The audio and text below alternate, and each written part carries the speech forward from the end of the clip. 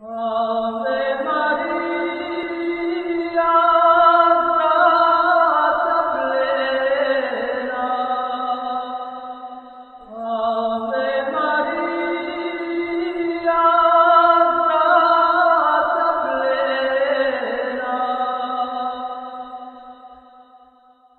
So here's Santa Croce in Florence again now. Dio ti dà tristezza serena.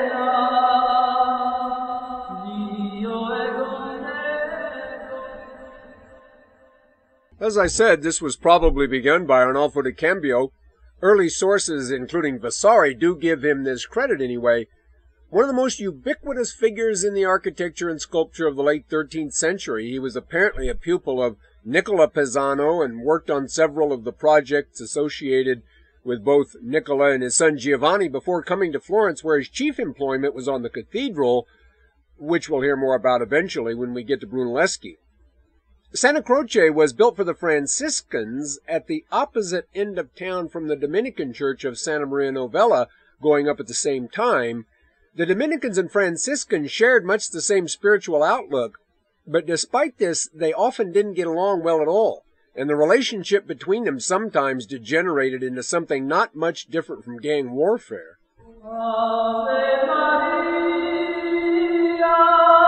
grata plena. Here you get a view of the church from Piazza Santa Croce in front, scene of many celebrations, tournaments, and so on from antiquity to the present day. It's about where the old Roman amphitheater was. The facade is modern, and most critics don't like it. John Ruskin, speaking during one of his many hyperbolic seizures, calls this church as a whole, in fact, the ugliest Gothic church in the world. It may be that it's not the most graceful or beautiful of Italian churches, but if you're interested in Florentine art, especially of the 14th century, there's no place more important. At the back of the cloister, too, you can see the Pazzi Chapel, one of Brunelleschi's most celebrated successes of 15th century.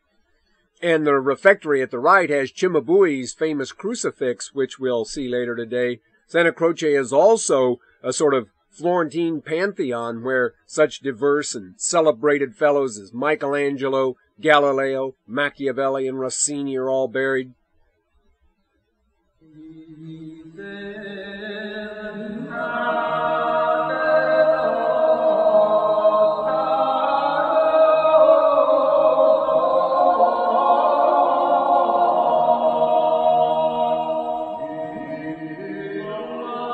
Here's the interior now. Apart from Giotto, 14th century Florentine artists are not well known, and they won't get much attention from me, but some of the most important work by people like Bernardo Dotti, Agnolo, and Taddeo Gaddi, Mezzo de Banco, and others is here. And if this class were 20 weeks instead of 10, you would certainly see their work. There are also important examples of sculpture here by later Renaissance artists like Donatello, about whom we will hear a lot in the future. While we see a little more of the interior now, we'll hear a piece of early polyphonic music. You may have noticed that since we were in the Cathedral of Pisa last week, where we heard a Gregorian chant, a lot of the music has in fact been polyphonic, although I haven't really pointed that out. Monophonic music, like Gregorian chant, just has one melodic line, and everyone sings the same words at the same time. Polyphonic music can have many melodic lines, with many different people singing different words all at once. The history of serious polyphonic music is usually said to really begin with the 12th century manuscripts from the Church of St. Martial at Limoges in France, as we heard last quarter. We also heard then about the celebrated examples by Leoninus and Perotinus, who did their work at Notre Dame in Paris. The Benedicamus Domino, which is called a salutation and concludes the divine office in the monastic service, was often set polyphonically, and this is a 13th century example from an Italian source.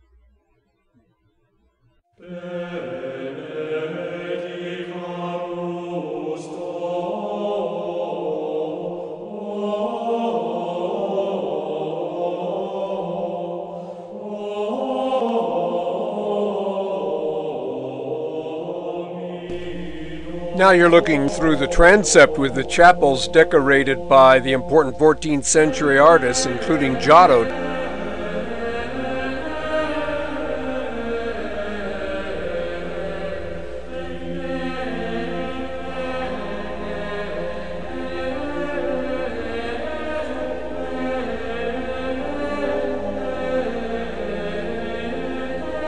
This is the view back through the nave to the west.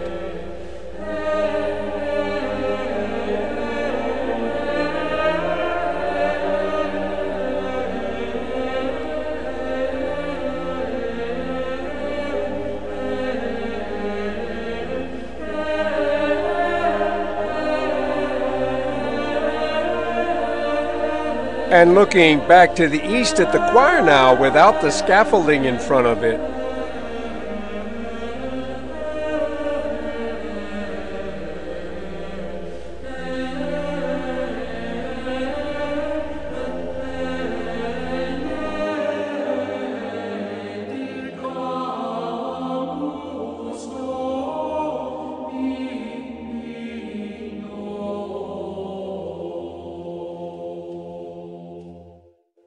Now, the large cross which you see there is not especially important as these things go, although it is early 14th century, but it's worth noticing in any case because the most important early Italian panel paintings are just such things. It is not small and delicate like typical early panels in the Northern Renaissance. This is 12 feet high.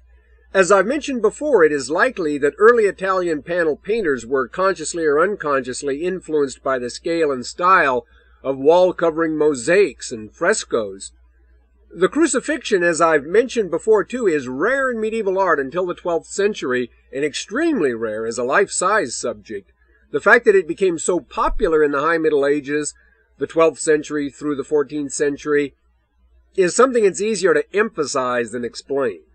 And then its popularity waned again somewhat, and among the greatest works of the 15th century, there are not many figures of Christ on the cross.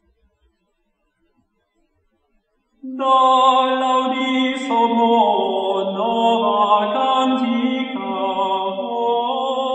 the Uffizi Gallery in Florence now, you can see the so-called Croce dell'Accademia, which is often called the oldest significant Italian panel painting in existence. It was made, significantly, in Pisa about 1180. It's important to notice that although this is the crucifixion, this is not by any means a realistic representation of the suffering Savior with the emotional intensity Giovanni Pisano would bring to the subject a century later. This is a work of art the purpose of which was not to show you what the crucifixion might actually have looked like, but to remind you of the significance of it. We don't know who did this, but he was a contemporary in Pisa of Bananas who took the same approach in his bronze reliefs we saw on the cathedral doors. And it's the basic medieval approach according to which the real purpose of art is as often as not didactic rather than pictorial, to say something rather than to show something.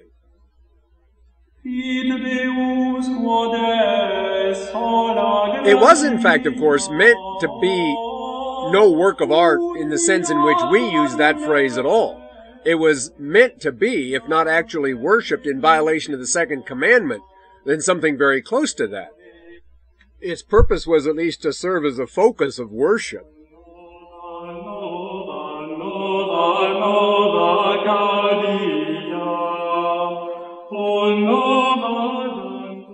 Early panel painters seem to have felt that valuable material had to be used to represent a valuable subject, and the extensive use of gold leaf and lapis lazuli required here would, of course, have made any realistic depiction of events all the more difficult. There aren't that many gold and purple things in the world.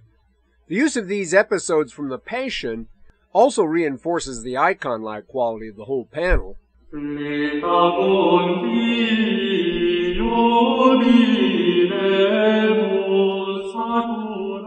Another of these early crosses also was made in Pisa and is still there in the San Matteo Museum. It's called Pisan Cross number 20 and was made about 50 years later than the Croce dell'Accademia. This one was made around 1230. Here now one could argue that we have something like the suffering Christ, but he really looks more sad than suffering. But I don't want you to get the impression that as we go into the Renaissance, we're going to see Christ's head droop more and more, that we're going to see more and more intense suffering. In the first place, as I've said, the typical 15th century picture is serene and calm with emotional display at a minimum. Further, it's very difficult to express true suffering or any feelings within the limits of facial expression and general body language. Most of us get to what is in effect our maximum emotional display very quickly over trivial things like parking tickets or lost keys. And I might just say parenthetically that what's true for pain and suffering is also true for happiness. Most people who win $1,000 react about the same way people do who've won $1 million. A painter or photographer can show you yelling something like "Wowee" and throwing your arms up, but after that there's not much more he can do. We have to understand what the subject of a work of art is in as full a sense as possible if we're to understand the significance of the body language and facial expression.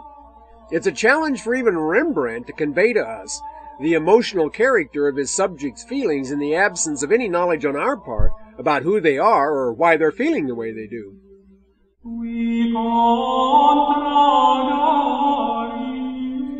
Here's Cimabue's famous crucifixion now. It was probably once on display over the high altar in Santa Croce and is now in the Refectory Museum.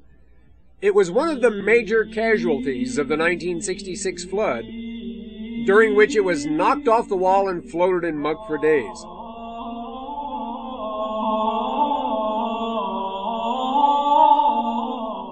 It was rescued and restored, though with much paint left missing, and there was some controversy about how extensively it should be repainted, if at all. This picture was taken before the flood. This work is not only famous, it's significant that it is probably more famous than any crucifix painted later in the Renaissance, during which, as I said, few important painters made it a subject for a masterpiece.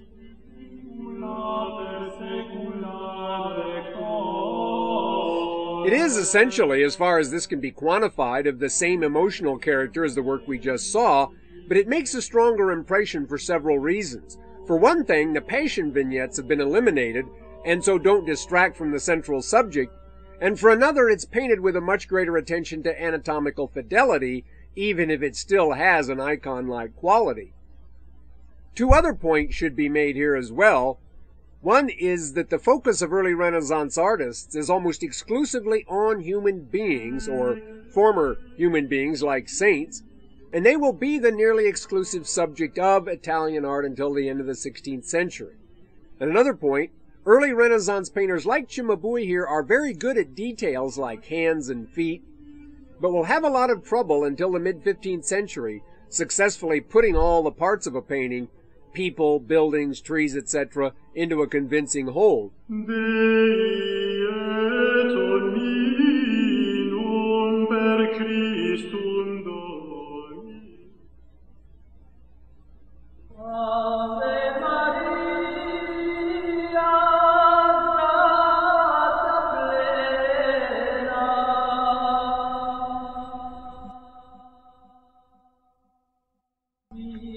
In the same room in the Uffizi Gallery, you can see Cimabue's Madonna Enthroned, as well as those by Giotto and Duccio.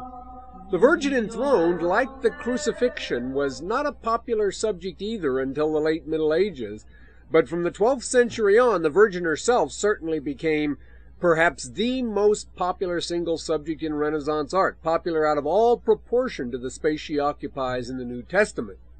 Traditionally, St. Luke is supposed to have painted the Virgin in a picture preserved in the Church of the Hoda Getria in Istanbul, which was lost in the sack of 1453. It's doubtful that Cimabue ever saw this picture, but it apparently represented the Virgin in much this way, according to the format we now usually call the Virgin Enthroned. This subject is even more symbolic or didactic than the crucifixions we've seen, for it represents something which never really happened at all. The Virgin was never seated like a queen on a throne with the baby Jesus, except in visions. This is certainly impressive. Like the early crucifixions, it's big. The Virgin is essentially life-size. But beautiful is probably not a word that comes to your mind. Or, if this is beautiful, it is so in the way your mother is beautiful, or the Queen of England, or someone like that, who is, because of her stature, someone to whom you wouldn't deny beauty, but who is really just outside the categories of beautiful and not beautiful altogether. Impressive, rather than beautiful in the ordinary sense, is just what Cimabue wanted this to be. Cimabue's only well-documented frescoes are in the Church of St. Francis at Assisi, and this is the Madonna enthroned with St. Francis, just a corner of which we saw earlier in the lower church there. It's very similar to the Uffizi picture we just saw, the panel picture, although the coloring has deteriorated to sort of pastel shades, probably, if anything, making the picture more appealing.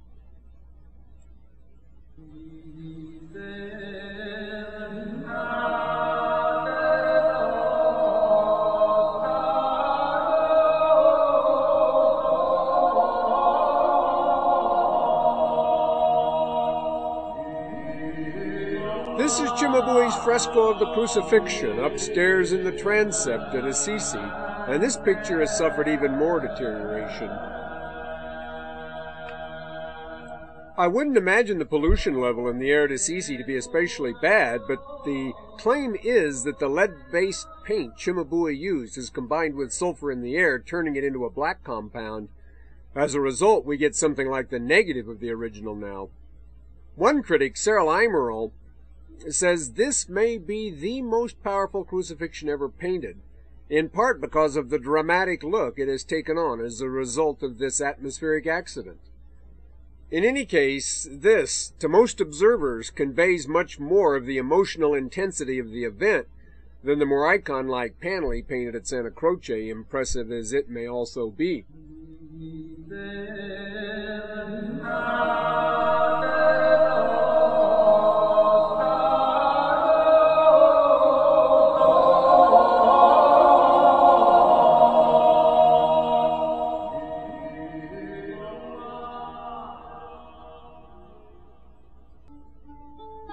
This is the street now called Borgo Alegre, which leads to Santa Croce, the campanile of which you can see in the distance.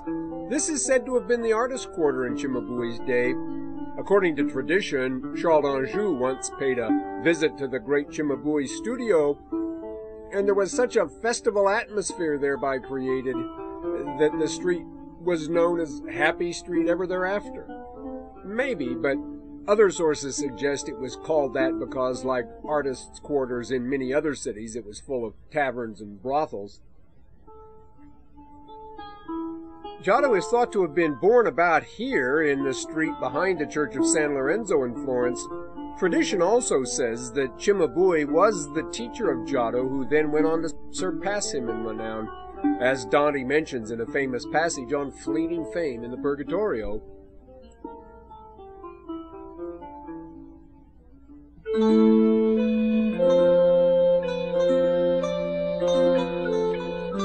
And Giotto is said to have lived also here at the corner of Via Pucci and Via Ricasole, just north of the cathedral.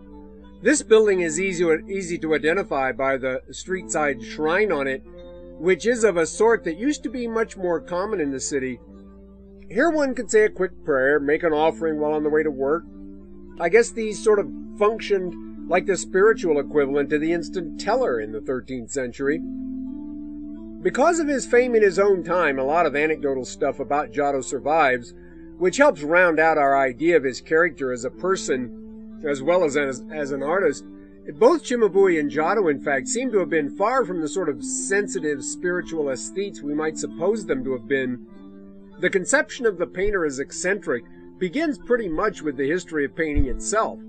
Cimabue, in fact, is a nickname meaning bull-headed, and Giotto seems likewise to have had a prickly side to his character.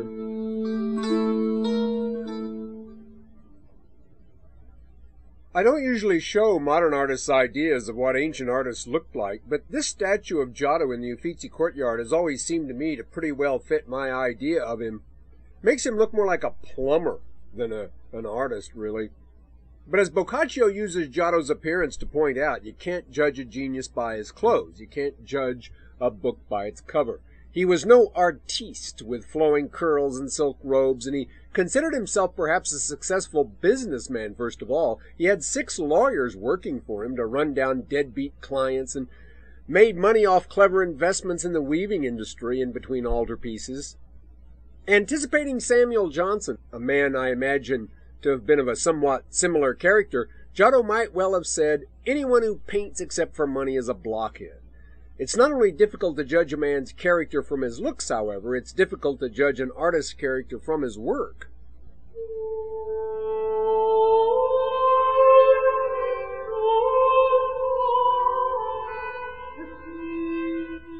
This is the Uffizi Madonna made by Giotto for the Church of Ognissanti in Florence.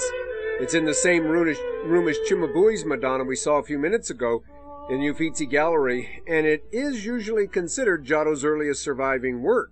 Where Cimabue's has a sort of Byzantine Romanesque look to it, largely because of the way the throne is done, Giotto's has a more obviously Gothic quality, certainly in the throne at least.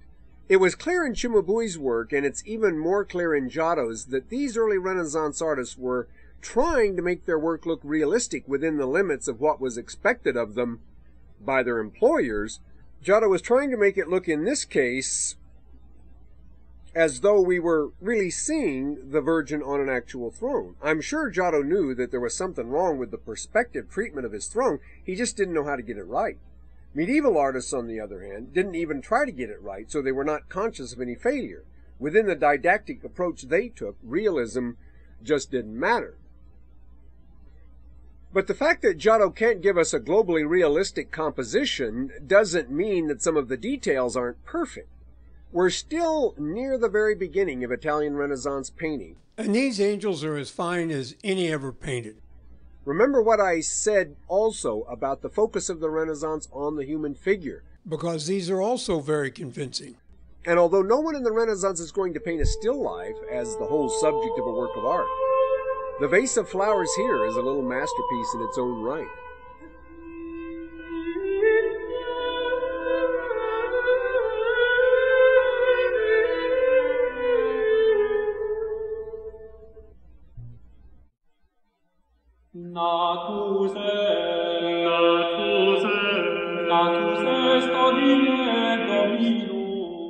This is now the Arena Chapel in Padua, and all authorities agree that whatever else Giotto might or might not have done, including the Assisi frescoes, his real masterpiece is the series of pictures he painted in this building.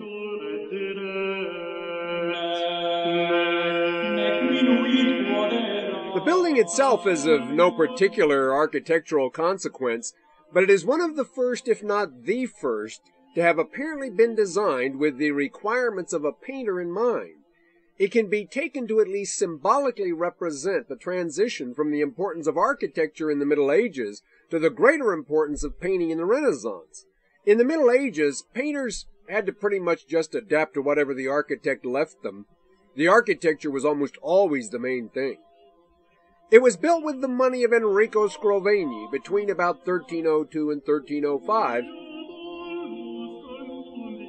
Scrovegni had several motives for paying for this. For one thing, his father was notorious enough as a greedy old curmudgeon that Doni refers to him in the Inferno, and that's to put him in some pretty bad company. So Enrico may have been trying to kind of rehabilitate the family reputation, and also the family finances were entangled in various complicated ways with the church, and some think he hoped the Pope would help him sort this out if something nice like the Arena Chapel were built.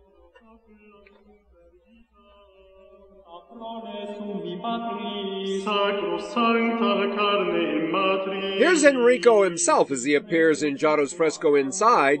He's presenting the church to the heavenly host, and in this way becomes one of the very first donors to appear in a work of art. He had no children and may also have considered this a sort of legacy by which he might be remembered. It's often called the Scrovegni Chapel, but more commonly the Arena Chapel because it was built into the site of the old Roman amphitheater in Padua, the Arena, as was the Palace of the Scrovegni, but the latter is long gone. Giotto apparently began work here even before the consecration of the church in 1305.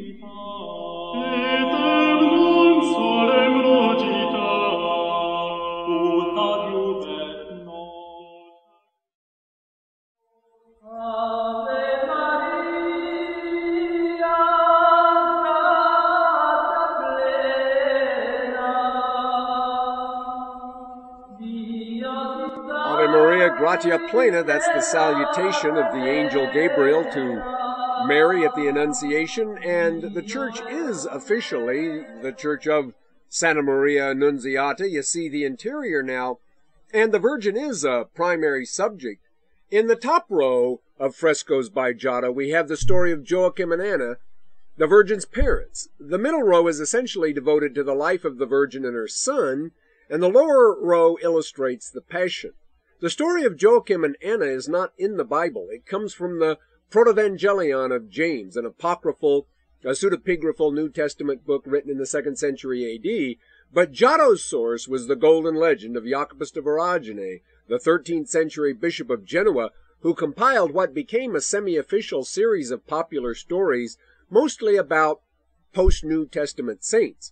This book was an even more important source for artists in the Renaissance than the Bible itself, yet it is much neglected in the atmosphere in which art history today is carried on. An atmosphere in which what a picture looks like is considered more important than the actual subject itself. I'm not sympathetic to this view, so you'll hear a lot about the stories in the Golden Legend from this point on, and the story of Joachim and Anna is one of the most important and most often used.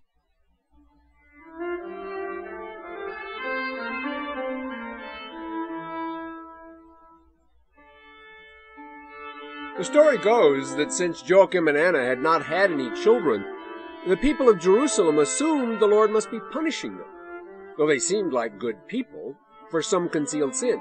This is a reflection of the basic Old Testament view that the Lord rewards and punishes in this life, not in the next, although by the end of the Old Testament period, certainly many Hebrews had begun to question this attitude. There just seemed to be too many bad rich people.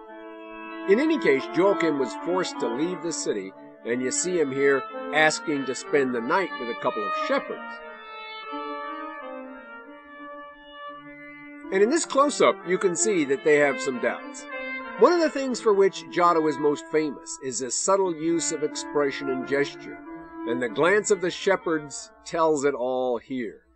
Like all great artists, he was a master of understatement. Giotto drew what he saw, says Leonardo da Vinci. That night, Joachim received his version of the Annunciation. An angel appeared to tell him that, miraculously, his wife Anna is in fact pregnant. As I've said, the focus of the Renaissance is on human beings, and especially in the early Renaissance, very little attention is given to things like landscape background, which Giotto probably regarded as more or less the equivalent to a stage set.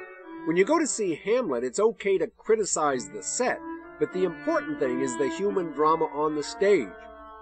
Kenneth Clark, in fact, calls Giotto the supreme dramatist of human life, and that's to pay him quite a compliment. It's important to keep this point in mind, I think. It's the human drama that matters. It's what the people are doing you should focus on, as I say, especially in the early Renaissance. You don't want to let the sort of perfunctory treatment of background distract you too much. And here's the Annunciation to Anna. The story of Joachim and Anna obviously parallels that of Mary and Joseph. Mary's birth is regarded as miraculous, even though it's not as miraculous as that of Jesus.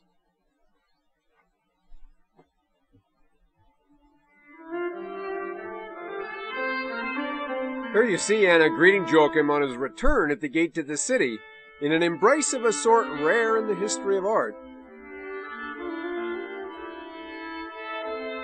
This is, as I said, the kind of subtle but often intense emotional expression for which, among other things, Giotto is famous. This, in fact, is just about as emotional as any artist will be in his work for the next century and a half at least.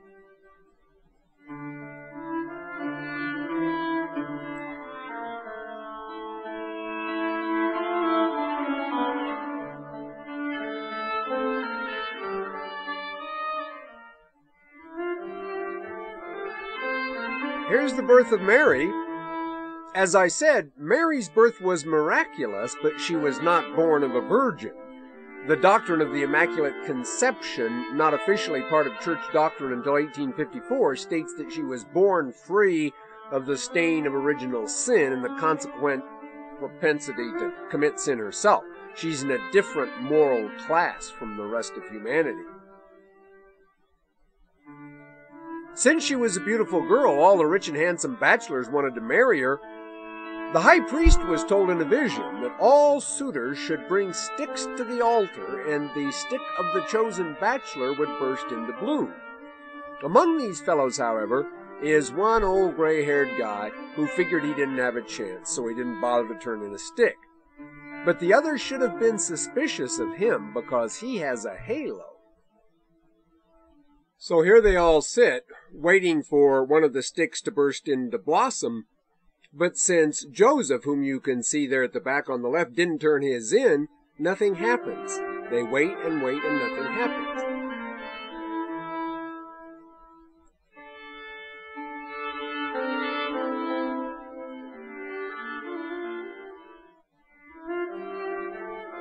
Finally, he does turn his in, and of course it immediately bursts into flower, and he gets to marry Mary. Some of the others took this pretty hard. One's breaking his worthless stick over his knee now.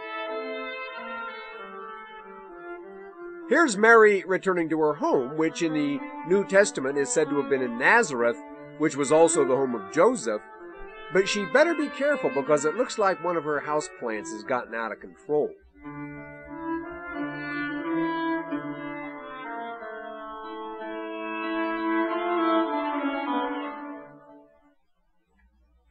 Natali regis gloriae, letatur celi curia. Natale Regis Gloriae Laetatur Caeli Curia. On the birthday of the King of Glory, the heavenly court rejoices.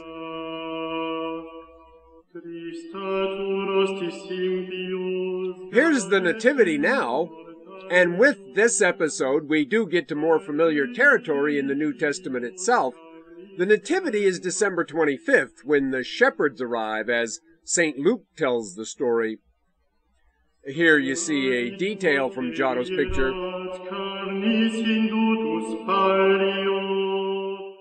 It's difficult for an artist to make a baby look like a baby and yet still give the impression he could grow up to be the savior of mankind. And Giotto does that maybe better than any other artist in the Renaissance. Epiphany, which you see now, is the arrival of the Magi on January 6th, 12th night as it's called in England, 12 days later, a separate event in the traditional church calendar. It's the episode from Matthew, and we often just mix them all up together today, and no one pays much attention to Epiphany as a separate holiday. If Walt Disney had had to paint a camel saying, wow, this is what he would have looked like, I think. Giotto really does do some charming animals. We've been hearing, prior to the last piece, some instrumental music by Johannes Ciconia, one of the most important Flemish composers who came to Italy to work. And he spent a good part of his career in Padua and was writing music there just about the time Giotto was working in the Arena Chapel, just maybe a decade or so later. They could conceivably even have met. And while we see some more of Giotto's work now on the life of Jesus and the Passion, we'll hear the hymn O Padua by Johannes Ciconia. It is sort of the Paduan national anthem.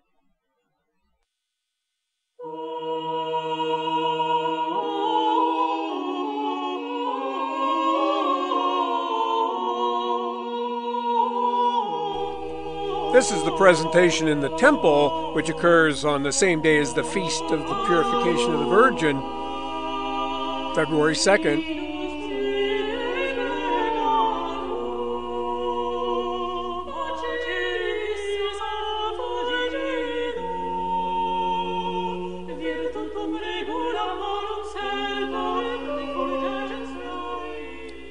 It was during the episode known as the Wedding at Cana that Jesus performed his first miracle, turning water to wine.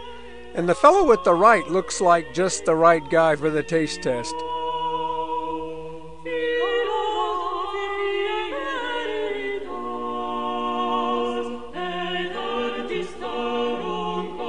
Here Jesus is driving the money changers from the temple. It's an episode you don't see painted that often, but it seems somehow characteristic of Giotto that he would show Jesus punching people out.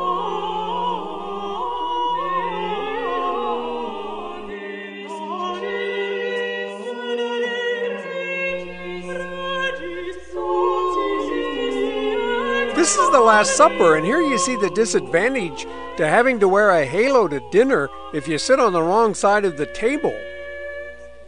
That's why this scene will almost always be represented later, like Leonardo does it, for example, with all the apostles on the far side.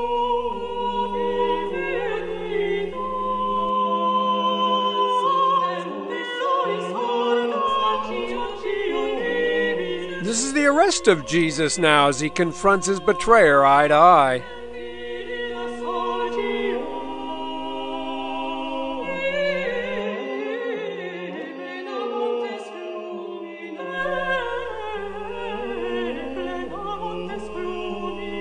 The resurrection and the appearance of the Lord to Mary Magdalene.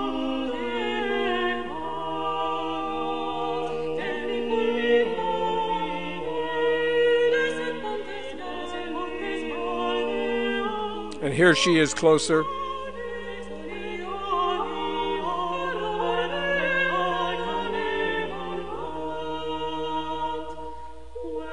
This is thought to be a self-portrait of Giotto among the saved. The artists of his day apparently often wore the kind of cap he has on here.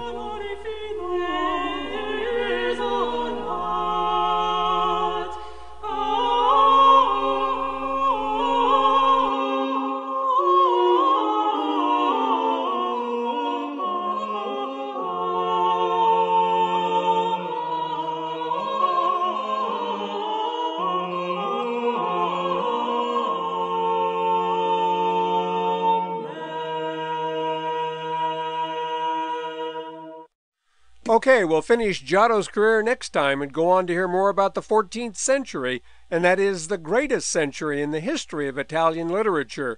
So we'll get to Dante, Petrarch, and Boccaccio, among other heroes.